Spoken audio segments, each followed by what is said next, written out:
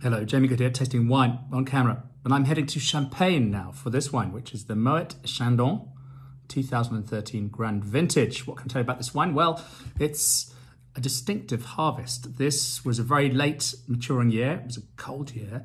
And the grapes for this were picked end of September, beginning of October, which is the latest for a very long time in Champagne, which is a region that has seen some August harvests of late.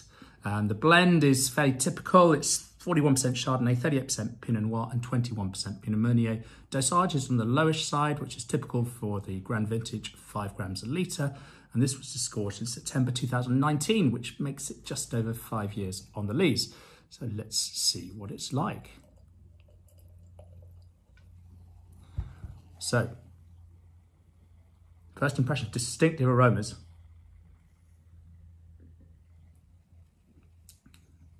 As you might expect from a late maturing year, there's some freshness here. It's a lovely citrus brightness. It's all kind of citrus, apple, pear.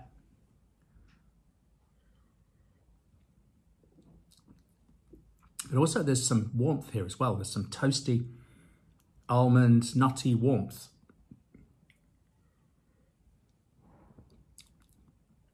It's a paradox of a wine. It's got that brightness, that freshness, that linearity, and a lovely sort of threaded acid finish.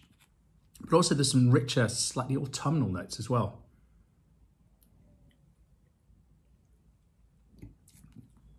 It's fresh, but it's quite seductive. I quite like this sort of toastiness. A really attractive wine. And, you know, I quite like this idea of harvesting the autumn. It's produced a beautiful, surprising, but very beautiful champagne.